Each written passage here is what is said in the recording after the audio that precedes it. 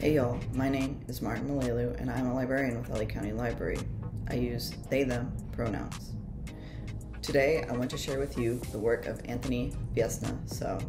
In his debut book, After Parties, So shares short fictional accounts of the lives of Cambodian Americans. The stories in this book explore topics such as religion, sexuality, class, race, gender, and family through humor, complex relationships, and captivating prose.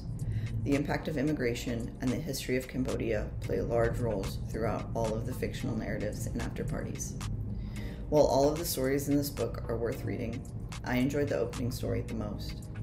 Titled 3 Women of Chuck's Donuts, this story, also published in The New Yorker, is intriguing and suspenseful. One woman, Sothy, attempts to run a donut shop with her 2 young daughters, Tevy, 16, and Kayley, 12. The daughters become captivated by a man who returns night after night, orders an apple fritter, but never eats it. He sits and stares out the window for some time before leaving without another word. The children, of course, stare and speculate. Why doesn't this man eat his donut? What is he waiting for? Should they ask him what his deal is? Sothy, on the other hand, worries the man is there to collect a debt unpaid by her ex-husband.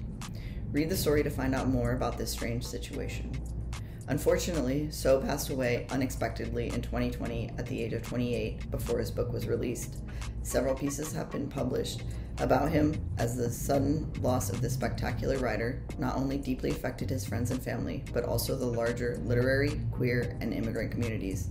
Check out After Parties by Anthony Veasna So to read more. And I hope you enjoyed our short story video series for Pride Month. And I hope that you check out other Pride programming that we have at lacountylibrary.org/pride. Don't forget to subscribe to this channel to stay up to date on all of the new videos we put out.